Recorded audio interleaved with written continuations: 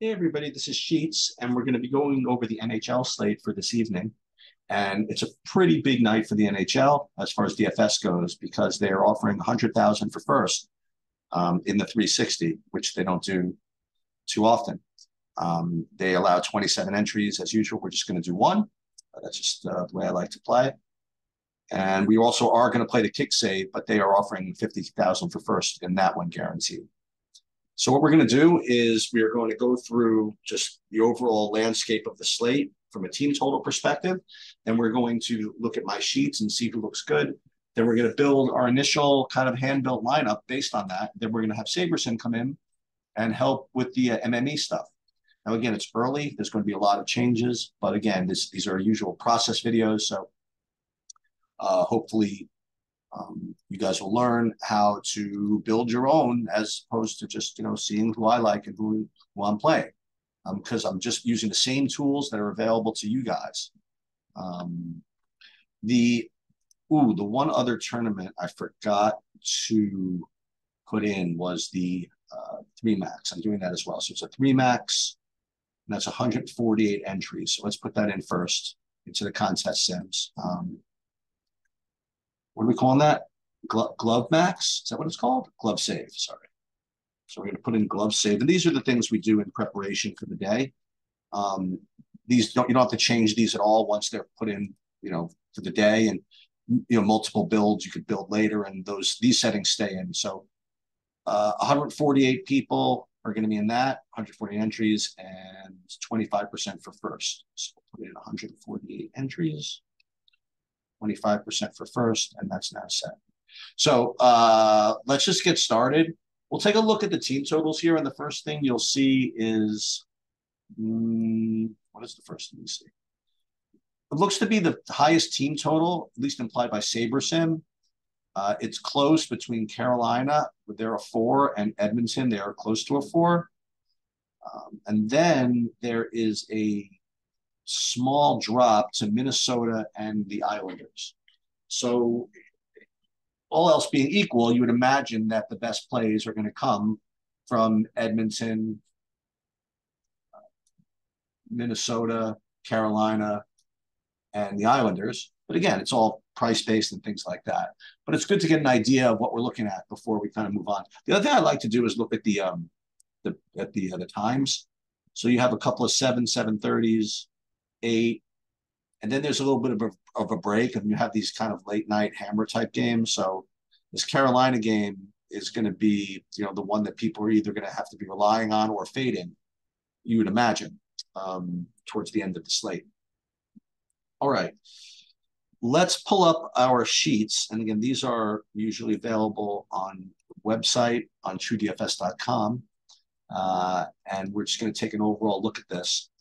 I've rated these guys by Sheets value score, which is a combination of both point per dollar and fantasy points. And these numbers, the fantasy points, are essentially an industry aggregate. Aggregate is kind of like the wrong word. Maybe it is the right word because I am aggregating them, but it's not just a pure average. Some of these are, some sites are just weighted a little bit differently just because of confidence levels and things like that. Nonetheless, I think this is probably the best estimation of what the median fantasy point projection is. And then these are your ownership projections. Again, now these get a lot tighter during the day. Tighter meaning just more accurate during the day, but just to let you guys know what we're looking at. But this is the key metric, the Sheets value score that kind of puts all of it together. And it's important to keep an eye on these EV lines and power play lines, because obviously what we'd like to do is get guys that are rated near the top of this list that are on the same team and likewise on the same power play line. So when you look at this, some slates are easy to look at, some slates are difficult, and this one is just sort of a piece of cake. Right off the bat, you have the top 3 values are all not only all from the same team, but they're also from the same power play line. So it looks as though this is the easy slate from a perspective of hand building. You play these 3 Minnesotas, find out who else is in the line with these guys, and then just kind of roll. But let's look and see what else we have going on here. Are there any good cheapos that are rating well? Well, Alex Iafallo, who we remember from a couple of slates ago, he's back again at 3,500. So he could either serve as a good one-off, or you'll see that one of his power play mates is rated really high as well. So you might be able to get a two-man in with him. Or even you look here at Gabriel Velarde, he rates pretty highly. So there's a nice three-man that you can play. So with the respect of from a perspective of just hand building lineups without worrying about ownership or anything like that, I mean, four Minnesotas, three Winnipegs, and away we go. Easy game. Of course, it's never that easy, but when you're just staring at the sheets, it certainly looks that way. A couple of other things to note, I guess. Kyle Palmieri, 4,500, relatively cheap. And then you could pair him maybe with Horvath and Brock Nelson. So that's another kind of secondary stack you might want to play. Oh, and here's Barzal. So Islanders, Winnipeg, Minnesota. And you'll see, by the way, here's a good example. So Kalen Addison from Minnesota. He's the defenseman, the first defenseman I found down here. And he's projected 33% ownership. I mean, I don't know if it's actually going to be that, but shows to go you, as they say. This Minnesota line looks really, really tough. So let's build a lineup and see just how easy it is to get all this in. So let's just see. So Minnesota, let's just fire them off here. So there was Eck, there was Kaprizov. I don't even remember already. My short-term memory is already dead. Kaprizov, Zuccarello. And then the defenseman was, Spurgeon's out. That's probably why all this is happening. And then Addison. So these four just kind of roll. Let's find a goalie before we forget. And what we like to do is find the cheapest goalie that rates well. And lo and behold, cheapest goalie is probably the top rated goalie, which you don't get too often. So Jake Ottinger, put him in. Boy, I'm turning this into an easy slate, huh? This could be a 5-second video. Jake Ottinger. Okay. So 4 Minnesotas, and let's make our pick. What you prefer, the Islanders, or do you prefer Winnipeg? Doesn't make too much of a difference to me. Let's try Winnipeg. See, one's easier than the other. Winnipeg, you have who did I say? There's Velarde you could play. There was Iafallo. Oh, we're running out of wings. That's good news, at least. And then who's the other Winnipeg guy? Connor Iafallo. So you can't play all these guys.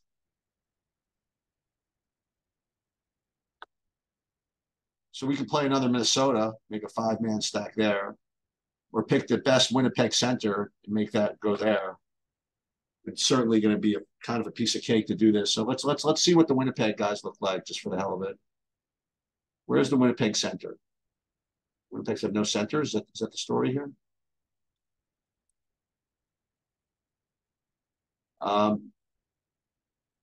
Mark Sheffley. All right, well, or Josh Morrissey at defense. I mean, this is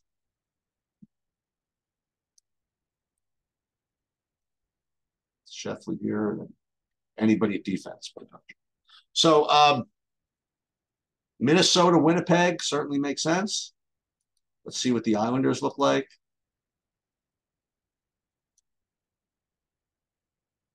What did we say? Horvath, Barzal. And then again, whatever we want to do.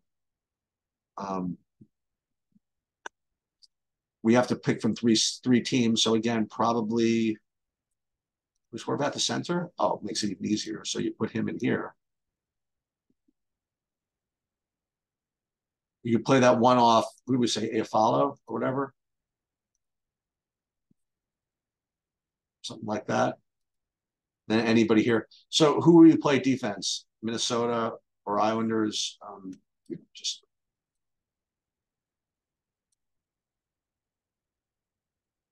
play Noah Dobson almost.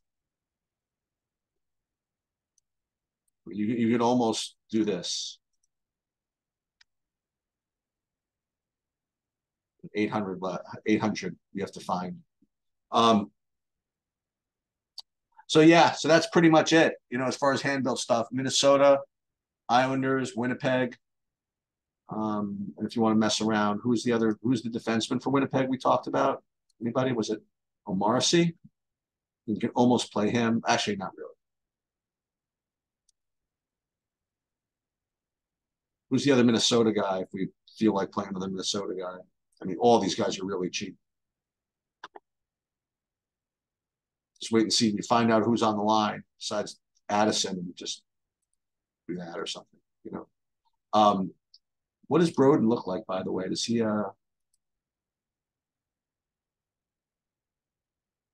this looks good enough to me, right? Block some shots on goal. So either Islanders, Winnipeg, Minnesota. Pretty easy stuff. We'll save these for now, but we'll change these later, obviously. All right. Let's pull up Sabersim and let's see if Sabersim gives us anything different. What happened to Edmonton? Why am I getting no Edmonton in my wow, I don't know what to tell you. Let's see. Let's see what Sabersim has to say about this. We will upload the projections directly to here.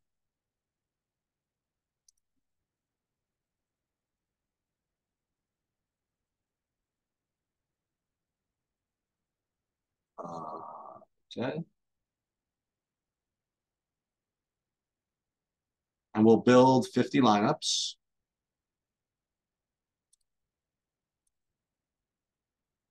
And I wonder why hockey just kind of goes like lightning, where say showdown football just takes forever.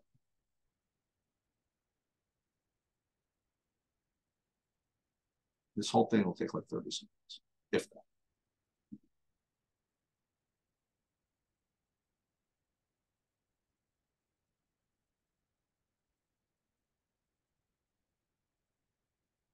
Maybe I lied.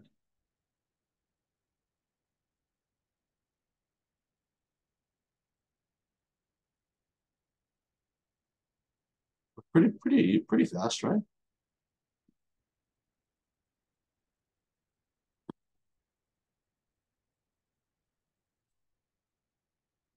So what we're going to do is first we're going to look at the regular. Wow, look at this. What a surprise. Team stacks. 94% Minnesota, 36% Islanders, 12% Winnipeg. All right. So let's do a couple of things to see if we can get a little different. And let's run the contest simulation, because what the contest simulation is supposed to do, it's supposed to factor in ownership and what everybody else is supposedly playing to try to leverage off of it. So if we just run it normally and you get all this Minnesota, you would think that if you run the contest sim, which is set to play lineups that are highly owned according to the Sabersim ownership projections, as the field, as the field lineup set, I would imagine that you would get much less Minnesota. But we shall see. And you would imagine you would get much less Minnesota in the kick save, because there's, you have to beat more, thousands of people. Let's take a look, though. Let's take a look at the kick save. That's the lottery. And we're going to sort it by risk-adjusted ROI. And even still, it's jamming in all this Minnesota. So what that's telling me, is that Minnesota is kind of a damn good play. That's a highly analytical term. Next thing I want to look at is a stack exposure, see what types of lineups Okay, so this is interesting. 45% of the lineups are 4-3s, 30% are 5-2s, no full stacks, no sixes, and a whole bunch of this Drek. Okay, the 3-3s, 3-2-2s, 3-3-2s. So one of the things that you can do is you can X out the non-pure stacks if you want to. Okay. So just the way you do that is you just do this, and you literally just X them out. And you see what's happening. It's automatically taking from other lineups that it built within this set. Now, one thing I notice from doing this, using Sabersim a lot, it's struggling, you know what I mean, to get to what I want.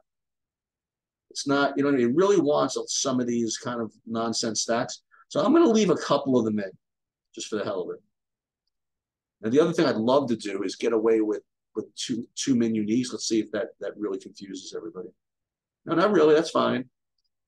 Let's now look at the team stacks again.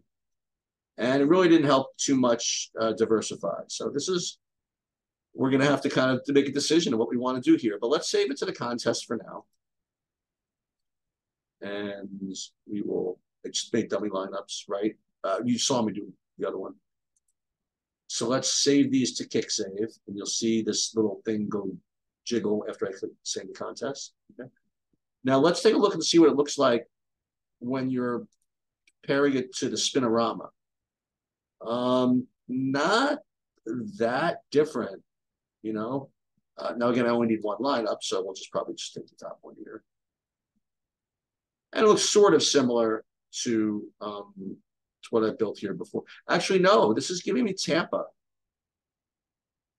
Now I have to decide whether I want to do that or not. You know, so I'm going to put it. I am going to put it in for now, just because I am changing all this later anyway. Spinorama. Now let's take a look and see what the glove save gives us. Pretty much the same. So this is going to be an interesting slate, because I'd like to think that everybody sees what I see. And if that's the case, I'm going to end up getting some pretty chalky lineups. But we will be updating our projections a little bit later and updating our ownership projections. And we will see if anything changes. That will do it for now. I don't think I'm going to be back around, because I'm actually playing poker today. I'm playing the WSOP online event from New Jersey. And that starts at, I think, 6:30. So, I mean, if I get down there early enough, I will update and do a, whatever, maybe even pop on. But it's possible that I don't update my sheets, but it's okay, because you have Sabersim, and also you have Goldie, who's been updating as well. They're very, very close to mine anyway. That'll do it. Good luck, everybody.